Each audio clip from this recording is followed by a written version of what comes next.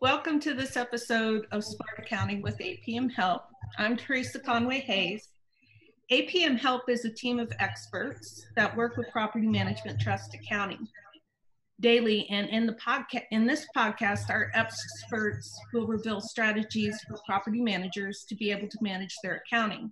First of all, I have a couple of announcements. I want to remind everyone that we will be at the Florida State Conference September 12th through 13th and the PMI Summit Conference September 26th through 28th. And then, of course, the National NARPM in Phoenix in October the 14th through the 20th. I'd like to welcome our guests. We have with us here today Caitlin and Rain. And today we are talking, as well as a property management guest, Marianne Morelli. And today we're going to talk about what it means to have a three-way reconciliation and what TTO is. So let's go ahead and get started with our questions. We're going to start off with Caitlin. Caitlin, can you tell me what you do for APM Help? Sure. I work on the daily bank recs department, and I also help out with our triple tied out department. And then Rain, what do you do for APM Help? I am an AppFolio expert on the team and a consultant, and I also work with the triple tied out team as well. So here's the big question. What is a three-way reconciliation? I'll answer that. The three-way reconciliation is three numbers that essentially should match up. So there's lots of different forms out there that you have to fill out. A lot of states require these forms. Some require you to remit the forms. Others require you to just have them on file. Oftentimes when you have an audit, they'll be looking for these same reports.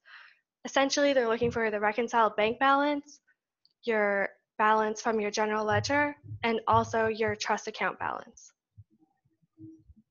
Okay, so how do you know if you are three-way reconciled? So it takes some work to get the right numbers. Some people think that the bank reconciliation page where you have three check marks is three-way reconciled. That's actually not it. It's a little bit more complex than that. But basically it checks to see if you have enough money in your bank account to cover the liabilities, which could be your tenant security deposits, pet deposits are refundable. It could be your owner funds that they haven't been paid out yet, that sort of thing. So you mentioned that, actually, I'm not sure. Did you mention the three green check marks? Yeah, so some people think it's the three green check marks. Those are like important, and it's like one of the crucial steps to becoming three-way reconciled. Without them, it's almost impossible to pull the reports correctly. However, they're just really the start of becoming three-way tied out. So Rain, do you want to explain why reconciliation is important? Yeah, so the three-way reconciliation or reconciliation in general in AppFolio is important because it makes sure that all of the transactions that you should be recording in AppFolio are in AppFolio, and that everything that occurred in real life is also in AppFolio, and that your property balances are also correct. So all of your deposits should clear in the month that they're recorded, and all of your checks should clear before they're stale. So you really need to make sure that you're keeping up with that. Otherwise, your property balances are no longer reliable, and you can no longer guarantee that you're paying your owner out the correct amount. So it does stack up on top of one another if you don't keep up with the reconciliations. So let's talk about triple tied out. How does triple tied out help with being three-way reconciled? Rain, would you like to embellish on that? Yeah, so triple tied out is our software that we offer through APM Help, and it helps with being triple tied out because it does check, number one, your bank reconciliations daily. So it makes sure that your deposits are cleared, you don't have stale checks, and that you don't have any adjusted cash balance issues, which is looking at your property balances in AppFolio, which I mentioned is a big part and component of making sure you're reconciled. And then also, it just makes sure that your liabilities are correct. So that could also flag that maybe you didn't record a tenant deposit receipt, things like that. So that right there could check to make sure that all of your deposits are recorded, and then make sure that your liabilities and your cash match up. And then also, being three-way reconciled, it does that property balance check as well. So it's letting you know, like, hey, your property balances aren't looking great over here, but maybe you've missed a deposit in the month. Okay. Caitlin, can a property manager make sure they are three-way reconciled without triple tied out? Yeah, for sure. So they can pull all the reports themselves, and many do for the forms that they have to submit. The easiest time to pull them is right after you do a reconciliation. You can use the reconciliation report, go to the very bottom, and there's a number there for total cash accounts. So you essentially want to be looking for your reconciled bank balance. Then we take that number, and that's kind of the number that we're looking to match. If you go to your general ledger report, and then you're looking for the same cash accounts on your general ledger report, and then that number for the same dates should also match. Then thirdly, if it's a owner trust account, then you're going to be looking for a trust account balance. So you're essentially, the general ledger checks for balances, and then the owner trust sorts them by who is owed what. So you're looking for all of these numbers to be overall positive for any owner, because of course, if an owner is negative, that would be commingling. And then for your security deposit amount, you can check your security deposit funds detail report, which will tell you what you owe for your security deposits. So Caitlin, what items are typically missed in that process?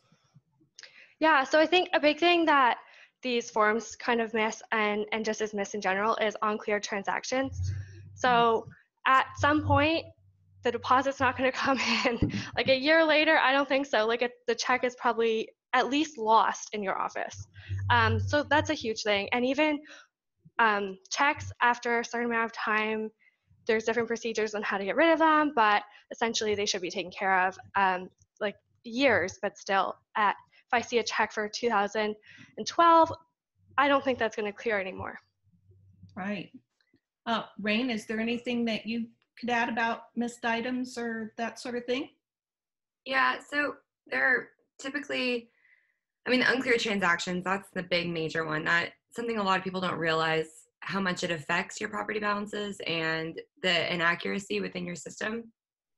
But also I think that a lot of people don't realize that those small negatives on their properties are big things, and a lot of people don't pay attention to them. They pay their bills, they accept the fact that they're drawing a property negative, and they're like, oh, rent will cover it. That's kind of not that great. So that's usually missed. A lot of people don't think much into that fact. Also, a lot of people don't think about their prepayments being covered, and they usually pay out below what's available for the prepaids.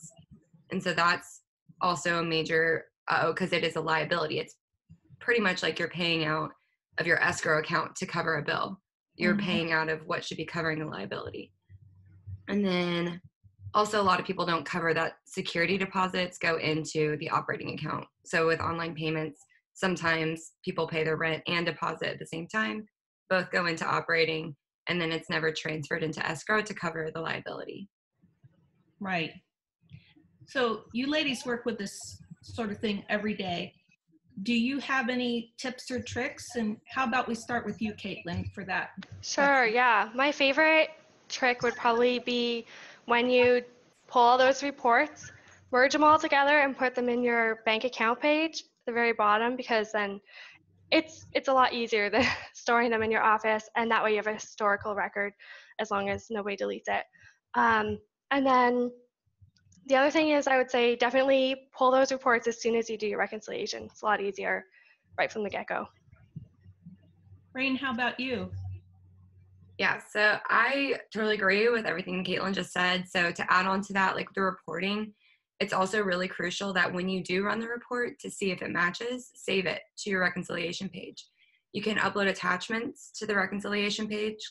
So just keep it in there so that if your adjusted cash balance does go off, let's say you were triple tied out in July, but now you're in August and you have an adjusted cash balance issue, you can reference back to what your property balances were back in July and show that side by side July 31st and figure out what happened between the two.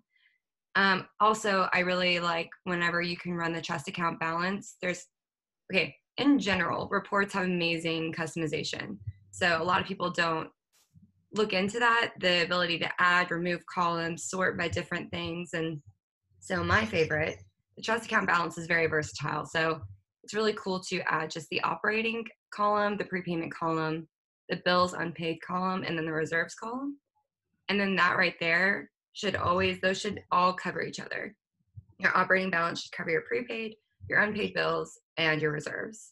And then also that is what the system is calculating to pay your owners.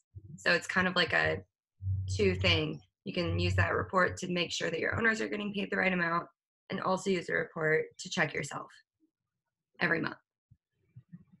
That's some good information. What are some issues that can come up if you don't address the right things right away? Rain? Yeah, so issues that can come up, reconciliations are so major, because if you don't address them right away, or if you're not looking at a report like Triple Tied Out to tell you, hey, some things are awry, accounting issues can pile up, and then maybe it's one issue today, but in 3 days it could be 5 and then 10, and they just keep accumulating if they're not addressed. Things like negative property balances, liabilities not being covered by the cash, that all just keeps becoming a big ball of a mess. And then eventually you're left with a bunch of things that need cleaning up, which could lead to a very expensive bill, for your team to get everything resolved with experts or whoever it may be. So, and also it ends up with your owners potentially owing money due to overpayment, and that never makes owners happy. You could potentially have a negative $1,000 property, and that's because you overpaid an owner because a transfer was never made. It's just major things. So it's always good to make sure that you're keeping up with your reconciliations and that your liabilities are covered. So is there anything anybody would like to add, Caitlin or Rain? Yeah, actually, so three-way rec forums are so much fun to do by yourself, but we actually are running a promotional for September. So we're going to waive the $99 setup fee, and we're also going to give you your first month free. So there's no excuses to sign up. Just try it and see if you like it. Okay, so for the second half of this podcast, we're going to be talking with Marianne about her experience with TTO. So welcome again, Marianne. Thank you for being so patient and joining us today. Could you tell me a little bit about yourself and your company?